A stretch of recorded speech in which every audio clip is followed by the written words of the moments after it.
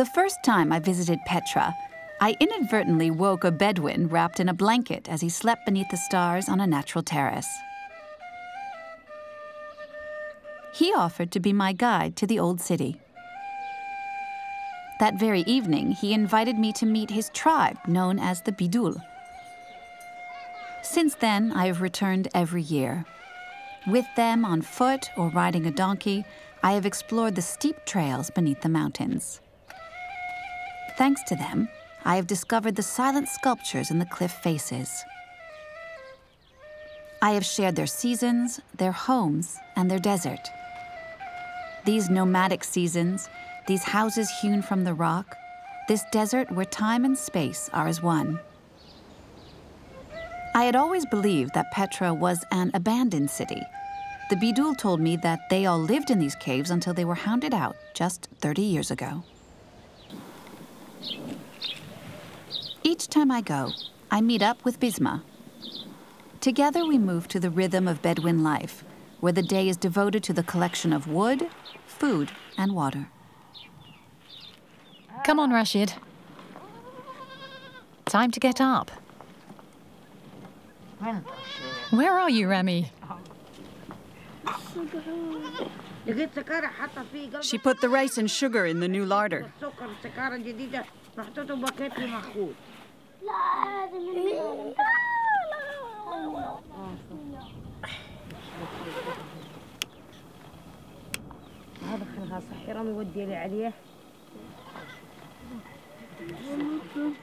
Stay in bed, Awad.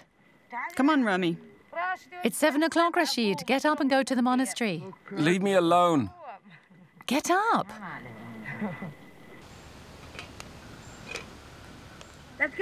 Don't you spill that water, young man. I'm not gonna spill the water. Why are you washing your feet here and not at the well?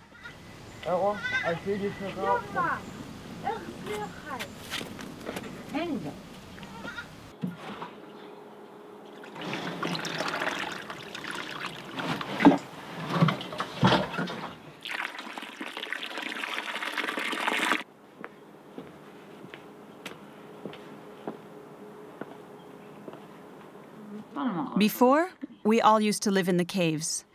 We used to fetch wood, fetch water with our sheep. Everyone came together, and we had evening gatherings.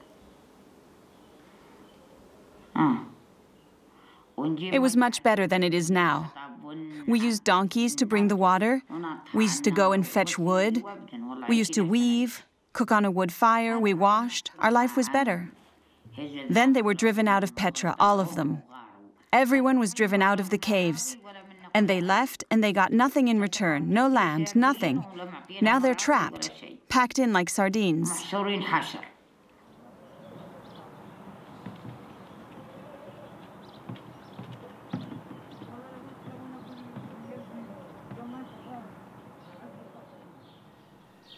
The B'doul tribe's chieftain, Sheikh Salama, is the beating heart of this film.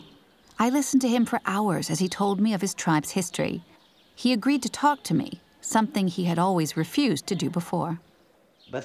We lived in Petra before the state of Jordan was created. Our existence in Petra dates back maybe hundreds of years. I don't know. No one is sure of the exact date. We farmed the land in and around Petra and had a few sheep. Everyone knew what was theirs. If someone tried to steal someone else's property, they'd get shot. It was all done amicably. This is mine, that's yours. You've marked out this piece of land, that's yours. I've marked out this one, it's mine. During the winter, the Bedouins stayed in the caves, and in the summer, they would head into the desert.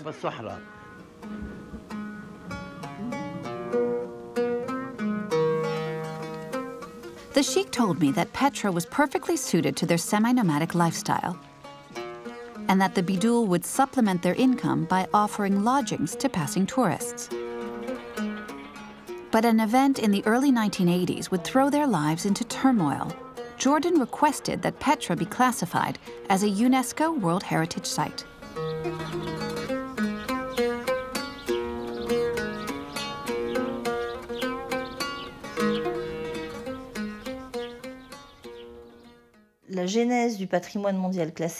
World Heritage Classification has its roots in the 1972 Convention concerning the protection of the world cultural and natural heritage, which was adopted by UNESCO's member states as an international standard, allowing them to protect sites considered to be of value for humanity as a whole.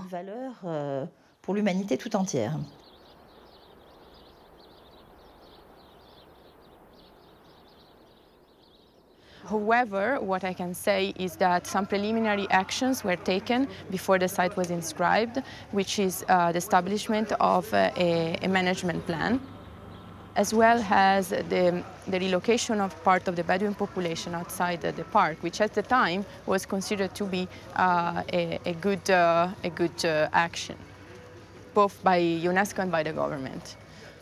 The governor of Ma'an, His Excellency Shahir El Muazna, came to see us. We prepared a meal in his honor and everything. And while we were eating, he said, "Do you know why I'm here?" We said we didn't.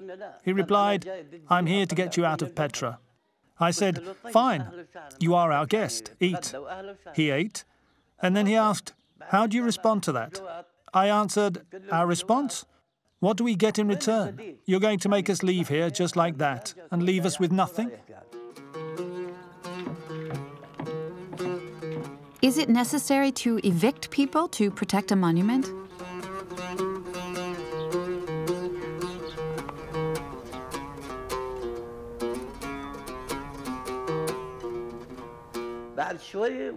Soon afterwards, he came back to tell us that the state was going to build homes for the B'doul people. Where? That remained to be seen. The entire B'doul tribe agreed to this as long as the homes were built around Petra.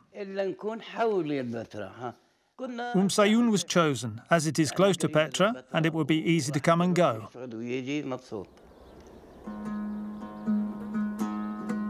Iskan al-B'doul, the village of the B'doul, was built in 1984 to the north of Petra on the edge of the UNESCO protected park.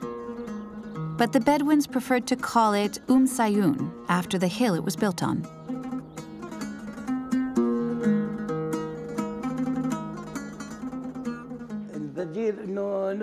Our compensation was to be to live in Sayun, and that all our demands would be met. Those who owned sheep, camels or horses would have shelter for their animals. And every child, on reaching adulthood, would be given a 500 square metre parcel of land where they could build and prosper a little. I told the prefect that if we were to leave Petra, our jobs, businesses, and all our souvenir shops had to be safeguarded. He agreed. We were very happy because it secured the future of our children for 100 years or more.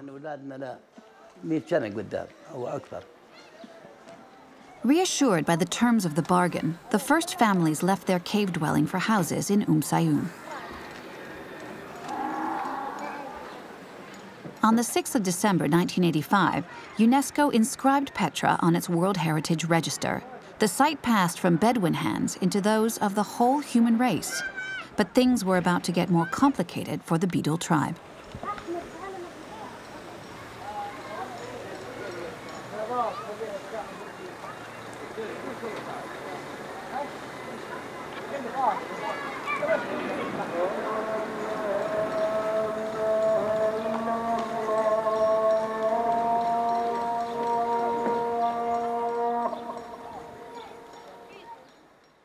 They took our land, but we got nothing in return.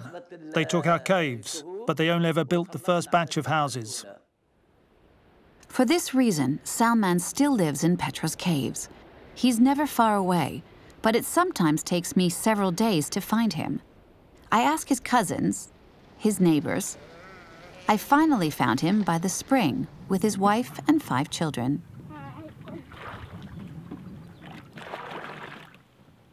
Hey! Can we work here? Mum will be here soon.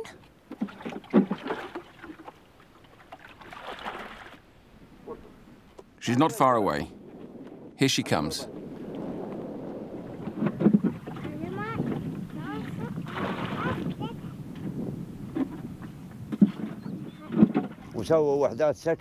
Some homes were built, but not enough for all the B'doul. Some of them were given houses, while others got nothing. The ones who ended up with nothing stayed in Petra's caves. I stayed in Petra because I had no home, nowhere to live. They don't want to give me a roof over my head, nor any land to build a house on. So what am I supposed to do with my children? Where can I take them without anywhere to live?